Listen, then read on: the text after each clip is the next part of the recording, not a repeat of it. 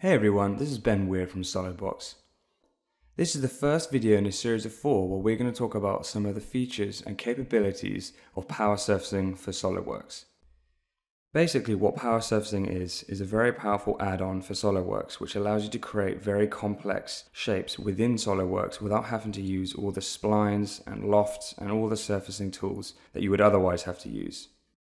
It's a very quick and efficient way to create organic and complex shapes without all of the hassle of curvature continuity and splines and lofts and all of these other things that make creating these kind of shapes very tiresome and cumbersome. In this first video, I'm going to talk about some of the basic features and functionality of the add-on. This video will be a little bit longer than the next few videos, but understanding the basics of this add-on are really important before we get to some more complex features and functionality. So without any further ado, let's go ahead, jump on into power surfacing and take a look at some of its capabilities. I want to start by covering how to create the basic shape which you'll end up morphing into the desired shape towards the end of your project. For this, you just come into the power surfacing tab, not the power surfacing RE, just the power surfacing tab for now.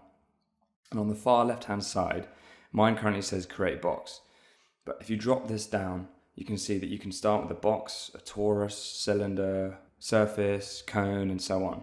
But for now, let's just start with a box. Initially, it's just going to look like a ball. That's because we only have one segment set for the length, width, and height of this shape. Let's first define the overall dimensions of the cage that you see around the ball here. Let's set the length to 150 millimeters, the width to 75, and I'll also set the height to 75. So we sort of have this rugby ball shape. Now let's just cover the segments. Currently, or by default, they'll be set to 1 on each dimension. The more you increase, the more detail and the more lines and points that you have to pull and push. So ideally, you'd like to have the minimum number required for your desired overall shape. So for this example, I'm just going to set it to 3 in the length, and then I'm going to set the width and the height to 2. The more you increase, you can see the corners get more bunched up, and the changes you make will be more local to the point or edge or surface face that you select. So like I said, this is why it's important to sort of use the minimum required for your desired finished project. So I'll just set this back to 2.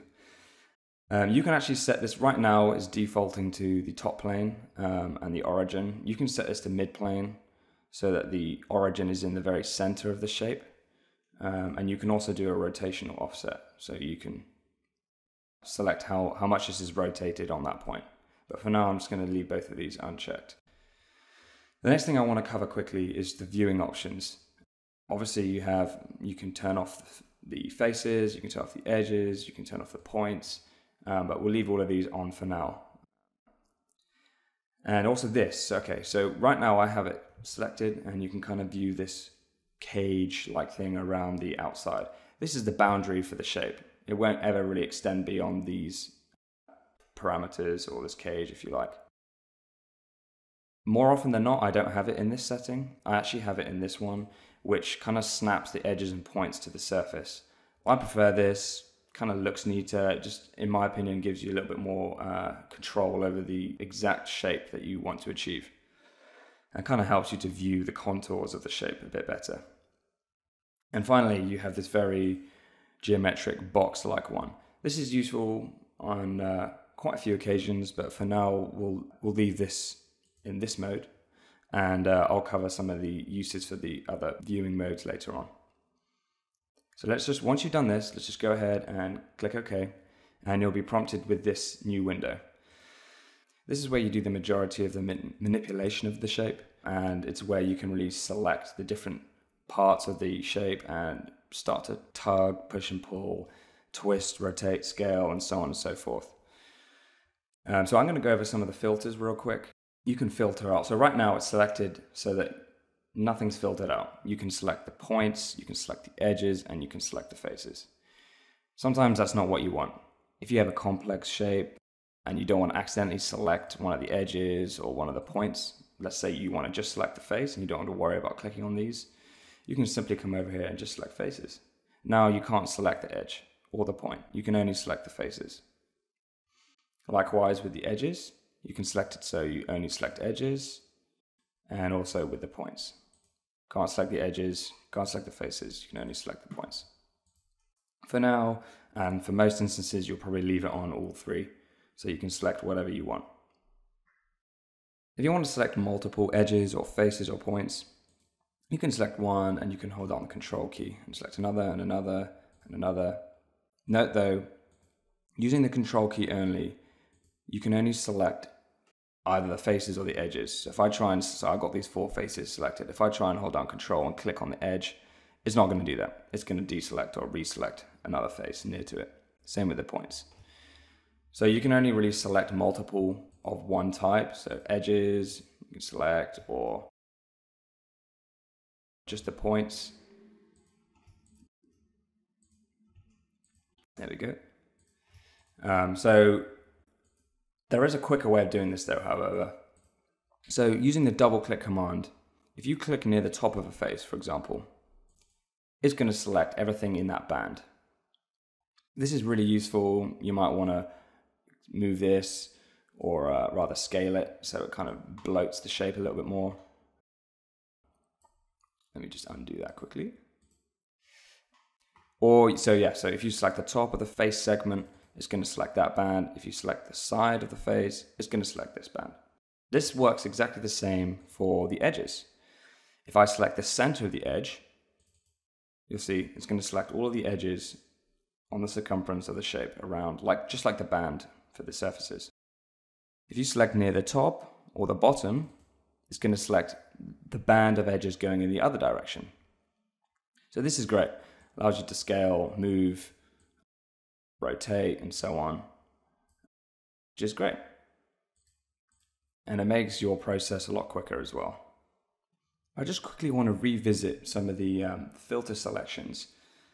As we mentioned a minute ago, and I'm just going to do this in a different part because I wanted to have one with a greater number of segments. This is kind of help visualize the point I'm about to make. In the previous part model, I showed you that you can double select and at the top of a face segment, and it will select a band, and the same with the edges. There is a quicker way of doing this, and certainly a quicker for visualizing. Much like with the filters that we went over at the beginning, where you can only select faces, you can also select ones which only allow you to select an entire band, as you can see here. So you have ones that are collinear with each other, so they run in a continuous band. And you also have, this one where it selects all of the edges which are parallel with each other, but they are not joined. Same again for the faces. You can quickly select an entire segment and scale it out, scale it in, do what you will with it. But this is just a really quick way, particularly to help you visualize, the area that you're going to be modifying. So let's just go ahead and undo that. One of the other things that's very useful is the expand or contract selection. So let's say you have, and this is why I added so many segments to this one. Let's say you have a shape with loads of face segments and edges and points. And, if you pull on the edge of this, I'll pull this one out. It's going to kind of be local to this area, but maybe I want it to pull out these faces a little bit more. So instead of having to select all of these faces manually using the Control key, what I can do is, if I just undo this, there we go. You can select a face and then go ahead here and expand. See, as you can see, it's selected all of the edges around it. Now you can manipulate this and you can see it's having a bigger effect on the area surrounding this one face segment because you have all the other face segments selected. Same works. You can contract the face selection. And this also works, I should note, this also works for points. So let's say I want to move this point, right? Okay, if I move one point, it's going to pull on that small area. So let's go ahead and expand this selection. Now you can see it's pulling a bigger area. And if we expand again, you can see it's pulling a bigger and bigger area. And actually, if you go under the advanced expand, you can control how far out that selection goes. So right now it's set to 1. So when I click expand, it's going to go out one set of faces. Let's contract. If we set this to 2 and then expand, you can see it's going to go for a bigger area. Probably in this case, it's not really what I desire. So you can just select 1 and then you can just do expand twice, for example. Now you can pull and push. However, if we go back, I just want to point something out which you might not have noticed, especially if you're new to this, but you will certainly come across this later on. If I pull this one, it does that, okay? Which might be fine, it might be what you want. It's pulling a smaller area. Just go back and undo that. If you expand this, it's pulling all of these out. And as you can see, the initial selection that we made has kind of remained flat. So it's kind of coming to a plateau before it goes back in, which is more often than not what we want, because it's kind of creating this, it's coming around and then it's flat and then it's going back again. There's a very, very useful command called soft selection. So if I go ahead and undo this, these changes, make this one flat again. So I'm going to go ahead and just to show you what it's like without, okay? So you select that and you can see it's pulling only so far. It's not going up around here. It's not affecting these very much. Let's go ahead and undo that. If we select soft selection, this is such a good command. It allows you to kind of select and pull a greater area. It gives you a less harsh contrast in the geometry when you pull a face or an edge or a point. So I'm going to go ahead and show you an example. Right now it's set to 0. Sorry, it's set to 0 here.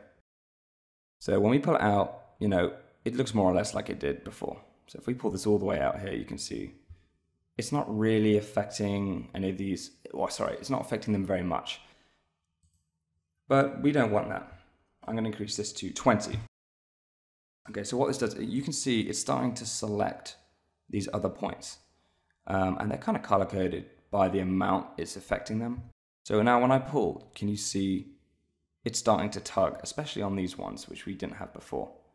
So you can really control the sort of sensitivity of the area around the point you want to adjust. I'm going to actually increase this up to 100, which is very extreme. You wouldn't want to do that because it's actually going to pull like almost the entire shape.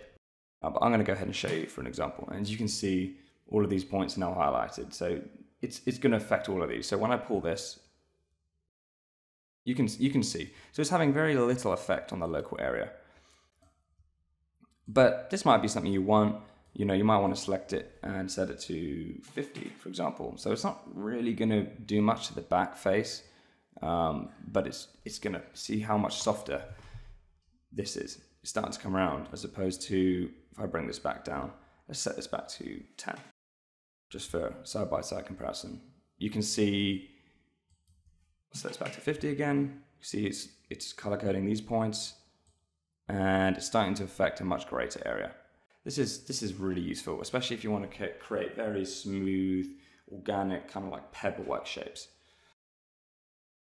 So one of the other things I want to talk about real quick is just the actions you can take in order to manipulate a surface or an edge or a point.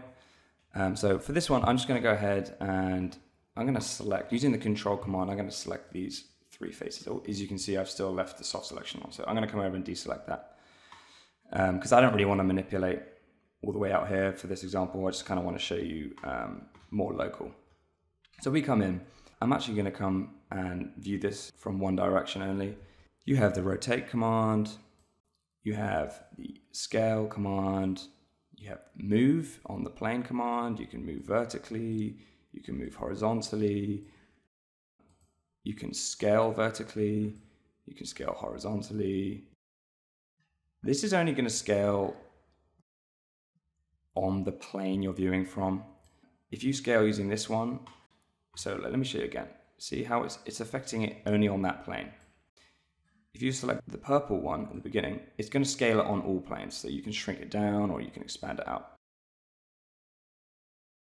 These are the main things that you're going to use. So pull this out and I can rotate it up and I can scale it out, and then I can bring it this way, and you can start creating some very quickly start creating some very complex shapes that would otherwise take a long time to create using just lofts, using splines and so on. The last feature I want to go over is very useful, and it's not something that I can leave out. It's the edge weight command. If you imagine each one of these lines is tugging on these surfaces, kind of like it's just pulling it kind of like a gravitational pull. Now these faces are, and this is a great time to use the cage viewing option. This is the normal one, the one that I've been working in up to this point. This is one of the great examples of when to use this cage function. It just really helps visualize what's going on. At the moment, the edge weight is set to 0. If you go from the side, you can see it's pulling up to about here. And I'm going to stay in this side view because I want to show you with those edges selected. If I increase this, let's just say to 20%, it's pulling it more towards that corner, or that edge rather. This is a really, really useful command if you're creating a pinch in some bodywork or somewhere where you have the curvature is becoming more and more sharp as you go around a surface or something. If I set this to 100, it's going to be a complete pinch. So it looks really weird here in this example, so I'll select all of these ones here and give you a better example. Set those to 100 as well, and what you end up with is a perfectly sharp corner. And as you can note, these edges are color coded also depending on how much weight you put on them. So if I select all of these again, they're all set to 100. If I set them to 50, you can see the color changes. It's a lighter purple. And if I change it to 20, or 10 rather, you can see, you can put in a really small amount. This is 10%, so you can see it's pulling up towards this edge a bit more. This is a great feature which we'll use later on in the series of videos.